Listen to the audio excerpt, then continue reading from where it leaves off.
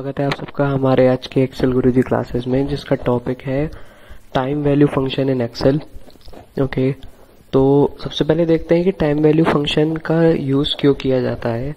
तो क्या होता है कि मेरे पास एक एक्सेल की सीरीज हो सकती है डेटा की, जिसमें क्या है मेरे पे कुछ ऐसे टेक्स्ट लिखे हों जो बिल्कुल टाइम की तरह व्यू हो रहे हैं, और मुझे उसमें से ये चेक करना है कि कौन सी वैल्यू एग्जैक्ट टाइम के फॉर्मेट में आ सकती है या नहीं। मतलब मुझे उसमें से एग्जैक्ट टाइम वैल्यू एक्सट्रैक्ट करनी है, तो वो मैं कर सकता हूँ टाइम वैल्यू फंक्शन का यूज़ करके। तो चलिए देखते हैं कि ये कैसे होता है। ओके, तो जैसे हम देख रहे हैं कि मेरे पास एक डेटा सीरीज है यहाँ पे, जिसमें मैंने 3 वैल्यू एंटर करी हैं जो बिल्कुल टाइम की तरह व्यू हो रही हैं, लेकिन मैंने इन वैल्यूज़ में कुछ चेंज किया है जिसकी वजह से इनका आउटपुट टाइम जैसे निकलेगा नहीं।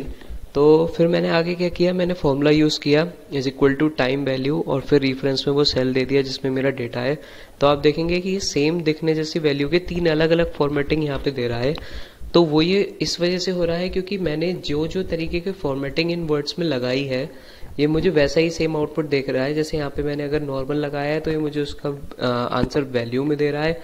यहाँ मैंने टाइम 24 आवर्स का लगाया है तो 24 आवर्स में रिप्लाई दे रहा है, और यहाँ पे 12 आवर्स का लगाया है तो इसका रिप्लाई मेरे पे 2:30:59 PM होके आ रहा है। तो बेसिकली हमारा टाइम वैल्यू फंक्शन करता क्या है, ये हमें एक एक्चुअल टाइम दिखाता है based on the piece of text जो कि दिख रहा है मुझे टाइम के फॉर्मेट में। इसका सिंटैक्स है is equal to time value, और ब्रैकेट में वो सेल या वो टेक्स्ट जिसको मुझे टाइम की तरह शो करना है। ये फॉर्मूला यूजफुल तब होता है जब डेटा जो भी मुझे इंपोर्ट करना है एप्लीकेशन से, वो ऐसा है कि वो हुआ तो टाइम की तरह ही है दिखता हुआ, लेकिन एक्चुअल में उसकी वैल्यू टेक्स्ट में है। तो उसको कैसे पर्टिकुलरली टाइम फॉर्मेट में लेकर आए, उसमें मेरी हेल्प करता है। इसमें मैं फॉर्मेटिंग जो कर सकता हूँ वो 12 to 24 आवर क्लॉक सिस्टम की कर सकता हूँ, या फिर बिल्कुल ऐसी फॉर्मेटिंग कर सकता हूँ जो कि फर्स्ट सेल में है, कि बिल्कुल टेक्स्ट में है तो उसका रिप्लाई मेरे पे डिजिट्स में आ जाएगा। ओके, तो आई होप आज की क्लास आप लोगों के लिए हेल्पफुल रहे, और बहुत बहुत शुक्रिया आपका हमारे एक्सेल गुरुजी की क्लासेस ज्वाइन करने के लिए।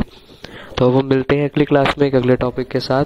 तब तक मैं आपको बताना चाहता हूँ कि किसी भी तरीके की फाइनेंशियल सर्विसेज या जीएसटी या इनकम टैक्स से रिलेटेड सर्विसेज लेने के लिए आप हमारी वेबसाइट विजिट करें www.atincorporates.cf।